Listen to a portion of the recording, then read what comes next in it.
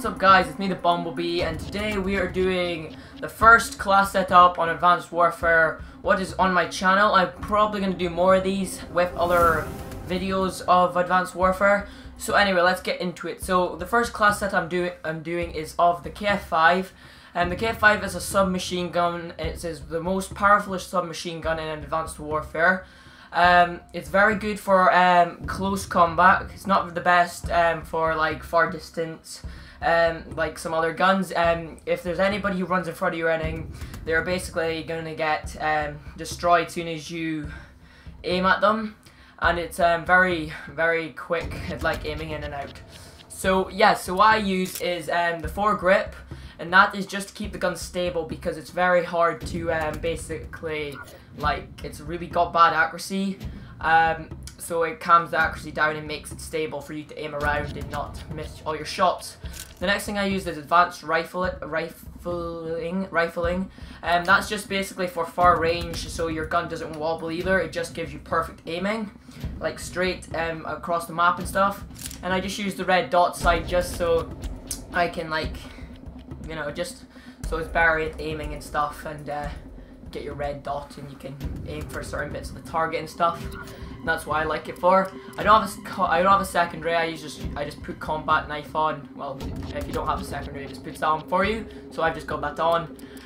For perk 1, I've got low profile, and that makes you invisible to, invisible to UAVs, like enemy UAVs and stuff. And also like for exo ping and all that as well, it makes you invisible from them. The other thing I use is peripheral. I can't really pronounce the name. Peripheralist or something like that. And I just think that's a good thing because you can like get better UAV and all that, and it increases the minimap coverage and all that. And yeah, and it takes enemies out with disabling their death location, so it's pretty good. It helps me out quite a lot. I'm not really sure why I use it, but it's just I find it much easier. I would suggest use this one or them two, so choose one of those two.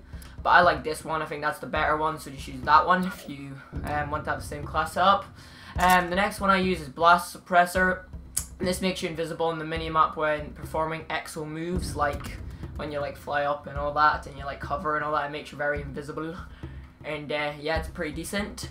The other thing I use is Scavenger. So if I run out of ammo on the KF5, what I do a lot, basically you can just go pick up your and when you kill somebody, you can go get their ammo, and then you can keep using that weapon over and over and over.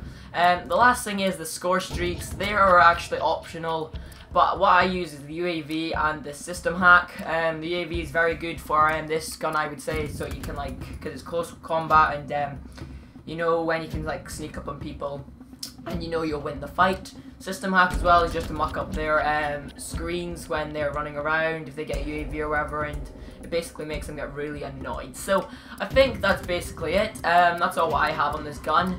You can probably add other things, but like your camo and stuff to it. As you can see, you've still got one perk thing, so you might be able to add like another class score streak. What you can, what I'm going to do is add the bombing run. So you guys can do that as well. It's optional. You can add something for your secondary. Just do whatever you want. But I would say that's the best things to have on your KF5. Those things, and then for the perks. So yeah, that's basically it, guys. So I hope you guys enjoyed this little video. What gun do you want to see me do next? And yeah, so like and subscribe, and I will see you in the next one. Goodbye, guys.